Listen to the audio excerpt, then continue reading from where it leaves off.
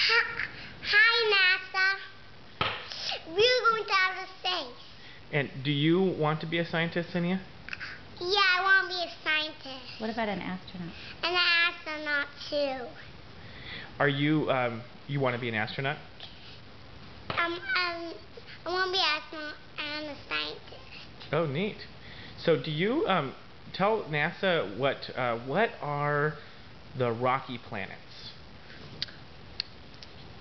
Mars, Venus, Mercury. What other planets? What's the one that we're living on? Earth. Good. And what about the gas giants? Jupiter, Neptune,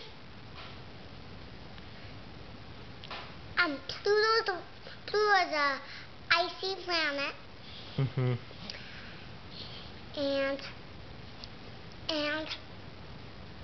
anyway, Oh, that's one good. more. There was one more. Neptune. No, the one with the rings, right? You forgot. Saturn. Yes, that's right. Good job. Oh wait, so what was that last one you said? Saturn. Oh, so which one, here, talk to NASA. Which one is the biggest planet? Jupiter. Jupiter? Oh. Which planet is kind of, is there a planet that does something kind of funny? Any of them? Yeah, there's two. There's two? Come here, talk to NASA. NASA is right here.